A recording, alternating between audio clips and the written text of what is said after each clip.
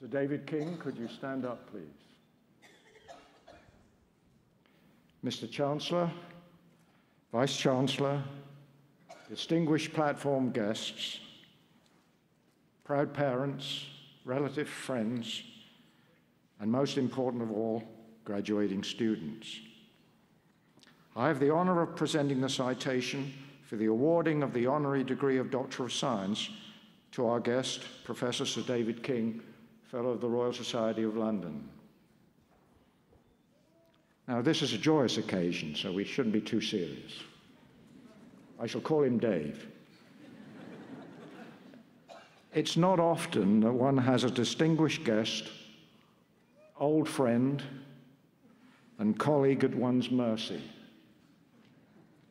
But Sir David can rest assured that I will be gentle. But he may be a little embarrassed at the fulsome praise. It was interesting, the talk he gave this morning, some of the themes came out, and he gave an absolutely inspiring talk. Today he's restricted to 10 minutes, so I think he'll still inspire you. We live in an age in which evidence-based decision-making seems to be continuously under attack, especially where it conflicts with short-term economic or societal factors. At the same time, there has never been a more critical need for men and women with the relevant educational backgrounds and dedication to tackle our profound global challenges, such as climate change, which threaten our very survival. I can think of no one who has better demonstrated the broadly based vision, wisdom, and leadership necessary to face these challenges than our honorary Professor Sir David King, FRS. I will henceforth refer to him as Dave, as he is a friend and colleague of about 40 years standing. A few personal words are in order. Dave was born in Durban, South Africa, educated in Johannesburg and at Witwatersrand University. Dave was a staunch opponent of apartheid, and I underspeak myself if I say perhaps this was the primary cause of his emigration to the United Kingdom. In fact, I think a boot was delivered, right? South Africa's loss was the United Kingdom's gain, the world's gain, actually, as I think we'll see. He became a lecturer at what was then a new university, the University of East Anglia in Norwich, Norfolk, coincidentally close to where I was born and lived as a child. He rapidly established a world-leading group in the science of surfaces, an area that enjoyed a golden age during his career, one that I shared with him, that now underpins such 21st century technologies as nanotechnology, the science of the very small, amongst many other areas. His scientific career led him to the Professorship of Physical Chemistry at the University of Liverpool, from there to Cambridge, where he became Chemistry Department Head. It's the leading department in the UK. Master of Downing College. Yes, it is the same Downing as Downing Street, with the Prime Minister's residences in England. And he was Master of Downing College. He led a group widely recognized as the best in the UK, and thus the equal of any in the world. And I speak with considerable inside knowledge of that. He really was a wonderful scientist. He's published over 500 papers, and including leading texts on environmental science issues, which I think are used here. Dave has always been engaged in politics and the role that science plays in society. Here's another message for you guys.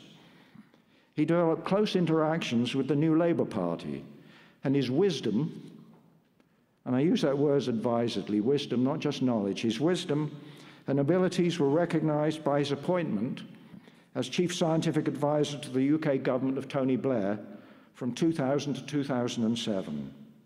He had an immediate impact on the government's awareness of many issues, among which climate change is the single most important challenge facing humanity. The importance of evidence-based decision-making was further demonstrated by his leadership in the control of the catastrophic foot and mouth outbreak in the UK, in which modeling of the spread of the disease was critical. This is using his knowledge and wisdom outside his immediate area. Dave's commitment to fighting climate change led him to become the founding director of the Smith School of Enterprise and the Environment at Oxford University, where he also established the World Forum on Enterprise and the Environment. Parenthetically, Dave, I now wonder who you cheer for in the Oxford and Cambridge boat race. In 2013, he became the Special Representative on Climate Change in the office of the Foreign and Commonwealth Secretary in the UK government, William Hague, thereby joining, according to some of his friends, the dark side of the political spectrum. They knew that he was searching for words, a Labour Party card holder, worked with Tony Blair. They recognized again his qualities and took him into that office where again he's had enormous influence.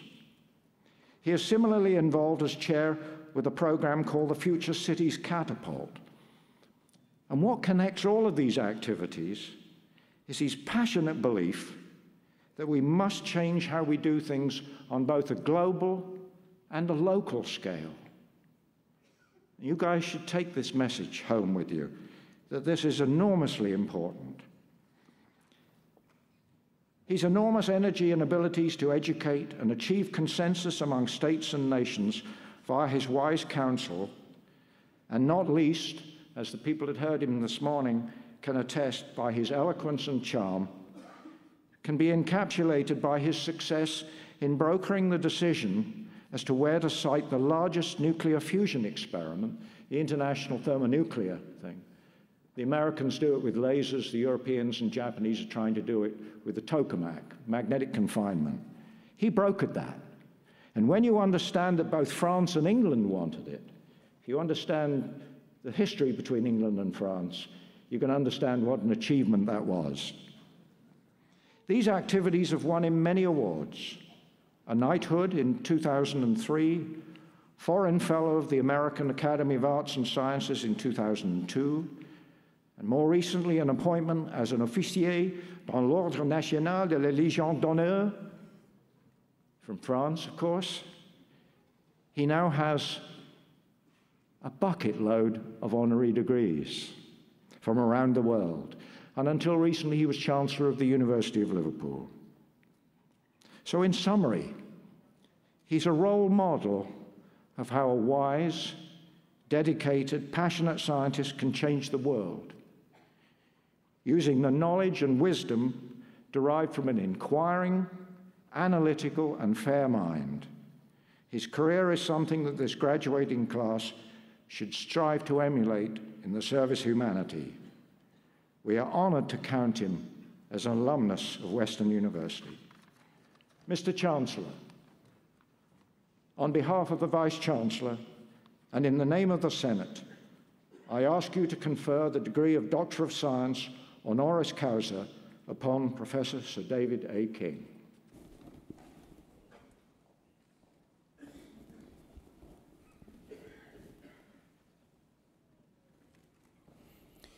By virtue of the authority vested in me as Chancellor, I admit you to the degree of Doctor of Science, honoris causa. Congratulations, Dr. King.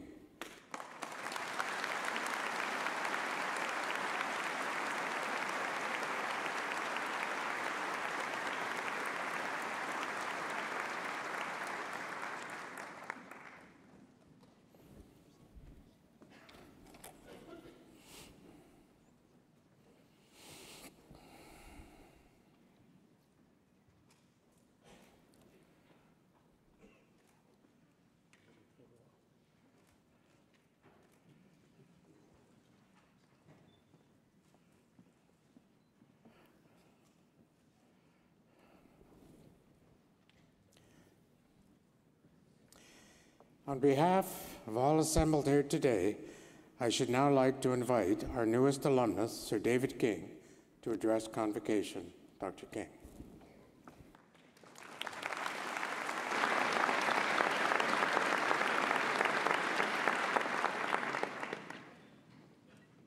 Chancellor, academics and support staff, and of course, again, particularly the graduates, the graduands, you're not yet graduates, when a university of the international standing of Western includes you amongst their distinguished graduates at this ceremony, you are justified, I think, in indulging in a small degree of self-satisfaction, even self-congratulation, and certainly of celebration.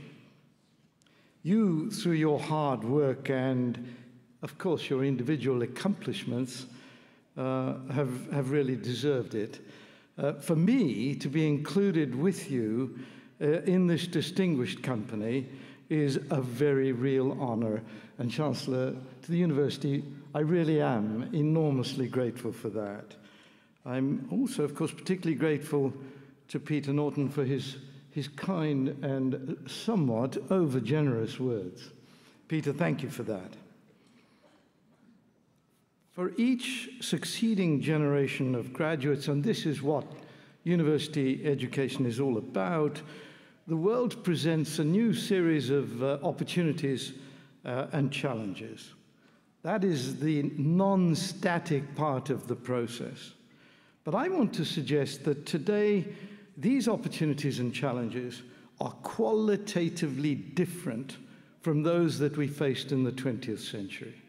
I've only got a few minutes to make that argument, but let me try. The 20th century was a century of amazing successes from the endeavors of science, engineering, technology, medicine, social sciences, arts, and humanities. And we can measure those successes by how they played out in terms of improved human well-being across the world. So if I say, well, one measure of that human well-being is lifespan.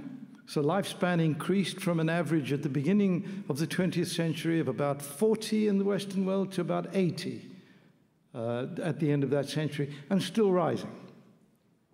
Massive success. And another way of measuring that success is actually the demographics.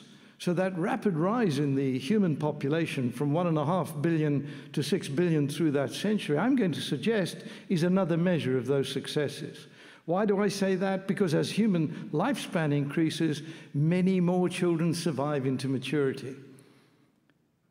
And if children survive into maturity, they too have children, and so we get population explosion. And so what happened to create a sort of hangover in the 21st century is that population growth that was a result of our successes. So I'm not criticizing population growth, I'm taking it as a measure of that success. And another measure of success is that actually the issue of population growth is now rapidly coming under control. So in the mid-15th to 17th century in Britain, just to take one country example that I know rather well, the average woman had 7 to 8 children. But of those 7 to 8 children, only 2 lived into maturity. And then when you get this rapid improvement in human well-being delivered by all those institutional improvements that I've indicated, coupled with the Industrial Revolution, you suddenly find within 2 generations, all 6, 7 children are surviving into maturity. Now, the response is interesting because there's an almost natural response, country by country, that the number of children per woman falls rapidly in the 3rd generation, on average close to 2. In other words, Chancellor, no credit to the males in the audience. The women seem to know what to do to have 2 children who will survive into maturity. So we end up in the situation we're in today where, on average, a woman has 2.2 children for the whole planet. I'm including the whole planet in that figure. And 2.1 gives us a stable population.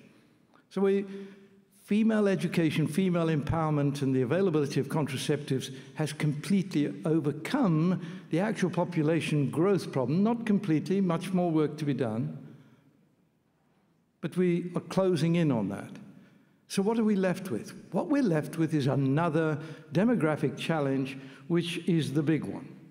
And that is the rapid growth in the people on the planet's surface who I'm going to describe as middle class, because I can't find another phrase that well describes it. I'm describing the middle class people. I suspect you're all middle class. as those who spend between $10 and $100 a day. The number who spend that amount per day was just on 1 billion in the year 2000. We doubled that number to 2 billion last year. We now have 2 billion middle-class people. And by 2030, the demographic trend is that we'll be closing in on 5 billion. Good news, that means that we've gone from 1/6 of the human population living as well as you do to 2/7 today, and it'll be 5/8 by 2030 if all goes well, and that's a big if. Now, the challenge that I'm referring to as the big new challenge for all of us is, can the planet deliver the commodities that the middle class expects to have, and at the level of expectation as we move forward over the next 30 to 40 years? And there's the biggest challenge of all. Not only the commodities, so I'm talking about food, energy, minerals, water. We're stressing capabilities around the production of each of these. We are not using enough of that brilliance, that human brilliance that we always bring to these problems, and that's why this is the right audience for me to be addressing. We need the brilliant minds of today emerging from our universities to sort the problems out that we've left from the 20th century.